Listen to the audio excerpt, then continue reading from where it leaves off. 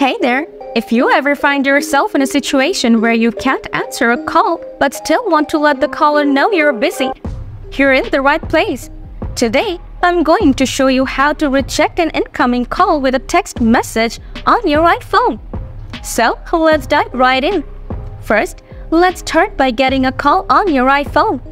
When you see the caller screen pop up on your phone, look for the message icon. Tap on that message icon to send a text message. If you want to customize your message, tap on the Custom option. Here, you can type out any personalized message you would like to send to the caller. If you prefer to set up custom text responses for future calls, follow these steps. Open the Settings app on your iPhone. Scroll down and tap on Phone.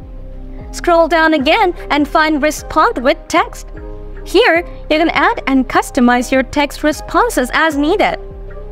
And that's it. Now you know how to reject an incoming call with a text message on your iPhone. If you have any questions or need further assistance, just drop a comment below. I'm here to help. Thanks for watching, and I'll see you in the next video.